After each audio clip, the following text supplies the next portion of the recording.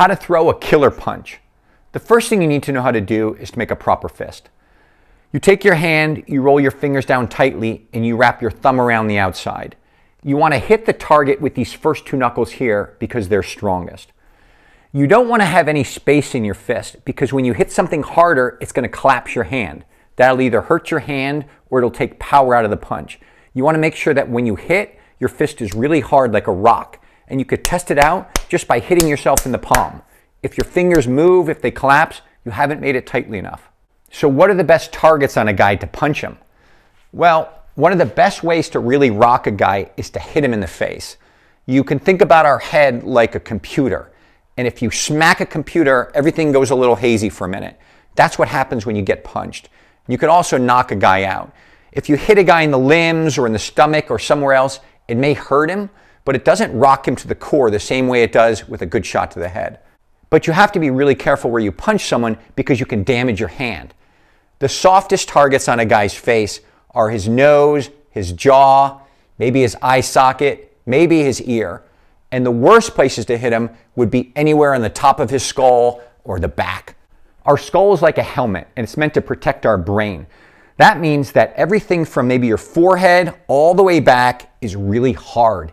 If you punch a guy and he ducks down and you clock him in the top of the head, it's like punching a bowling ball. It's really easy to bust your fingers.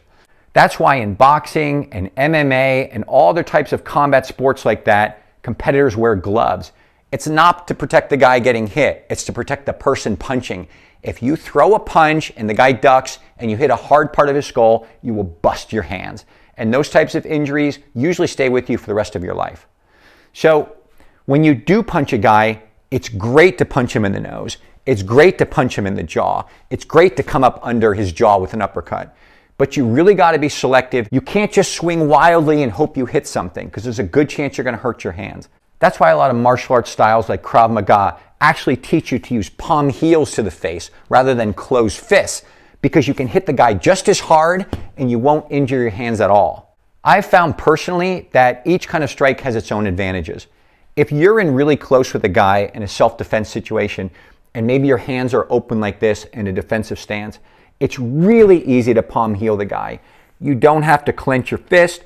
You don't have to wind up. It just flows really nicely from wherever you are. But I've also found that if I'm farther away from a guy, it's harder to reach him with a palm heel because my arm ends here with a palm heel, but it goes this much farther with a fist, right? That's another 6 or 7 inches that can really be decisive in bashing his face in. So it's good to know that there are 2 ways to do it. But the most important thing to know is that you can hurt your hands on a guy's head if you hit him in the wrong place.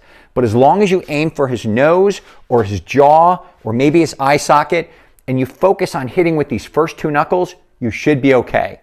But just know that there's always a chance you can injure yourself. So if you want to play it safer, you might want to use a palm heel instead. One of the keys to remember when punching someone is that even though you want your fist to be rock hard at the moment of impact, before you hit the guy, you want to stay as loose and relaxed as possible.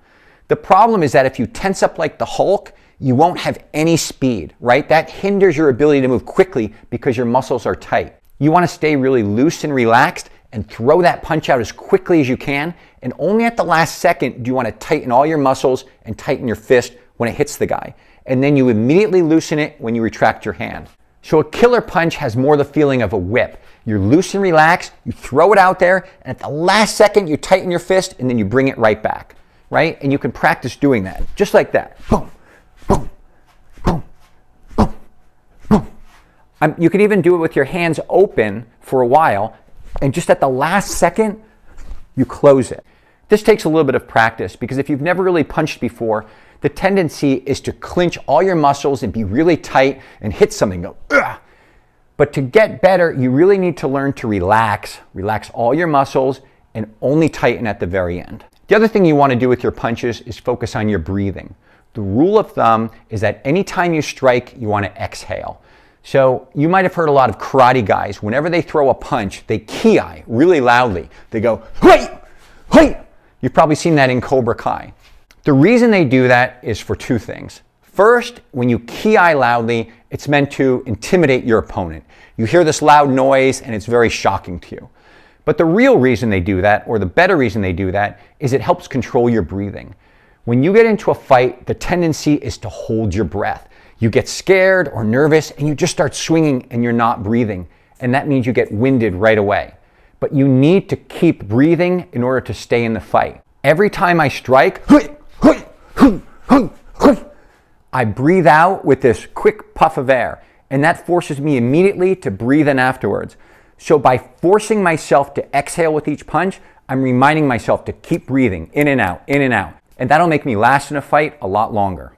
Probably the most important lesson in learning how to throw a killer punch is to learn how to put your entire body weight behind it. What do I mean by that?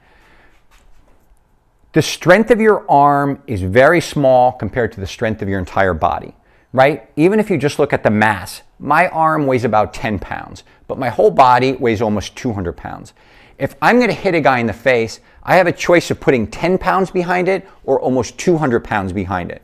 Which should I do? It's obvious you want to hit the guy with as much body weight as you can. So how do you do that? So the key is that you want to start every punch from your feet and you want to work the way up your body. So if I'm facing you here and say I'm going to punch you with my right cross here, I push off my rear foot, right? I push off my heel so my heel comes off the ground. There are some karate styles that encourage people to keep their heel on the ground and just throw with their hip, but boxers and most practitioners actually take their heel off the ground. So I push off my heel,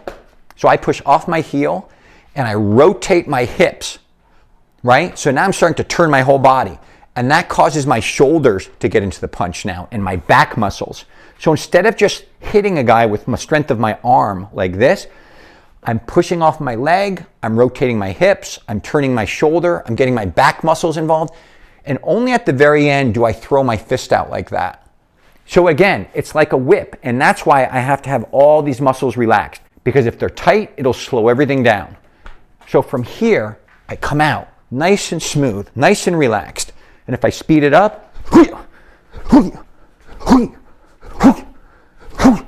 I'm using all my body weight, and I can actually feel that I'm pushing off the ground and I'm using the leverage of the earth to push right into the guy like that.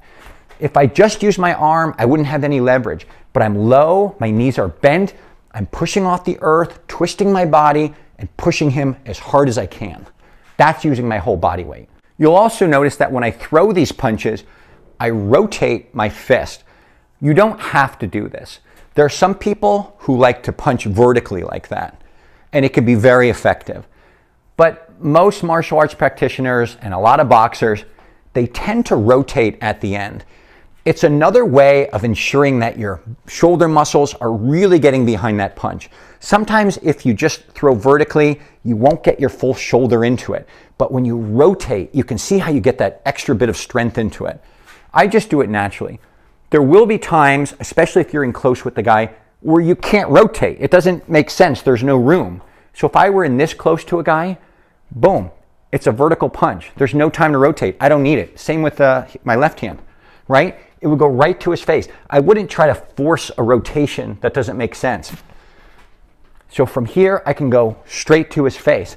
But if I were a little farther away, it gives me great extra reach, and it really makes sure that I'm putting my hips and my shoulders into the punch. Here's one pro tip you should know.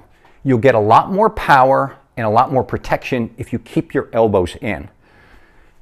When I punch, I don't want my elbow to come out like that, because this is kind of weak compared to this. The closer your elbows are to your body, the more strength you have behind it. So throwing out shots like that with my elbows to the outside is not nearly as powerful as keeping my elbows tight to my body like that, right? And it also ensures that I'm really using my hips. If I go like that, I might forget to throw my hips into it. But by keeping my elbows in, I really make sure I'm twisting my whole body. I can get back here to show you. You see how I'm really twisting my whole body. And when you practice this at home, you should really exaggerate these movements. You won't be able to do this in a real fight, right? You'll cheat everything. But when you practice it, you really want to over-exaggerate all these movements to make them part of your muscle memory. Really exaggerate that twist with your hips, with your knees, with your shoulders, with the rotation of your hands. And the other reason you want to keep your elbows in is because against a more advanced fighter, if your elbows are out or high, it makes it easier for someone to rush in and tackle you. It also makes it easier for someone to come in and hit you with like a liver shot or hit you in the solar plexus. But by keeping your elbows in, they're offering more protection, right? You're protecting your ribs, you're protecting your heart, all those vital organs. Another great place to punch someone is in the solar plexus, which is right about here. It's kind of midway between my breastbone and my belly button. Right in the middle in no man's land, below the ribs. It's a very sensitive area with a lot of nerves. And if you whack some guy right in the solar plexus, it'll drop him. Your whole body goes into spasms, you lose your breath, everything goes haywire. It's not always the easiest shot to hit if a guy's got a lot of belly fat or if he's wearing a lot of clothing, but it's just good to know that if his face isn't available or you don't want to injure your hands, it's a much safer bet to hit him right there. The other punch I should mention that gets a lot of attention in boxing matches and MMA matches is the liver shot. And everyone has one liver, and it's on your right-hand side. It sticks out just below the bottom of your rib cage. So if you feel your own body on the right side, right, you've got your rib cage. Well, sticking out a little bit below that is this giant mass of an organ called the liver. It's very sensitive and it's partly exposed. So if you come up and really whack a guy right below the rib cage on his right side and you hit that liver, it'll drop him. He'll go down in pain. So if I'm facing a guy, his liver is on the right side, so that means I would probably punch him with my left hand. Maybe he takes a swing at me with his left and I go under his hook and then I come up and I hit him, boom, right in the liver. The last thing I'll say about throwing a killer punch is don't forget to have a good defense. When you throw a punch, that's when you're most vulnerable to getting hit yourself. So you begin by standing in a good fighter position, right? I've got 1 foot forward, 1 foot back. My body is angled so my groin isn't exposed to a kick. I'm at an angle and I'm raising my shoulders and I'm dropping my chin to protect my vital organs, which is my face and my chin. If I'm like this and a guy throws a punch at me and I just look down, he's going to bash his fingers against the top of my head and he's going to break his fingers. I might get a bruise, but he's going to break his hand, which is worse.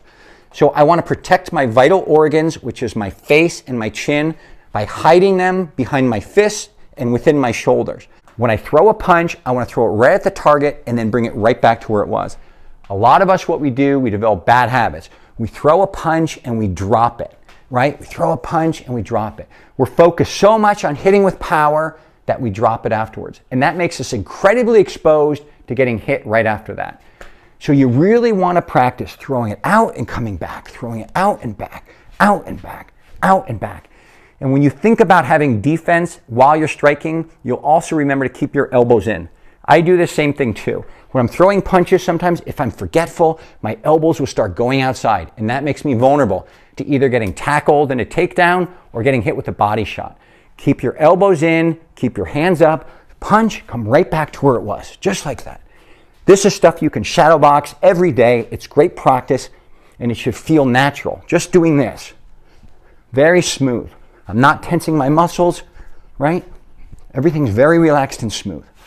So again, the keys to throwing a killer punch: make a proper fist, stay relaxed until the moment of impact, know what targets you're hitting, put your full body weight behind it, and keep a really good defense even when you're striking.